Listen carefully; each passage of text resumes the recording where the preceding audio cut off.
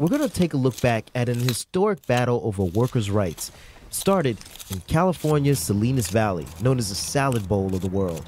And the fight was over a simple tool, the short-handled hoe. That's the short hoe. Yeah, go ahead. Go ahead. And that's the famous short hoe. When Hector de la Rosa worked in the fields in California in the 60s, this was his tool. Well, it's a regular hoe, and it has, what, 5 inches? Yeah, like one hand basically takes it all up.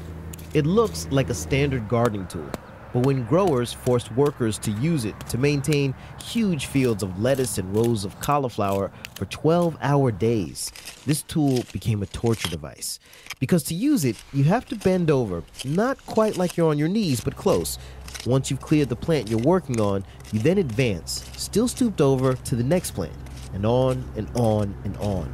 The short hoe, or cortito in Spanish, became the symbol of cruelty and oppression, and some workers, like Hector, started to organize to end its reign.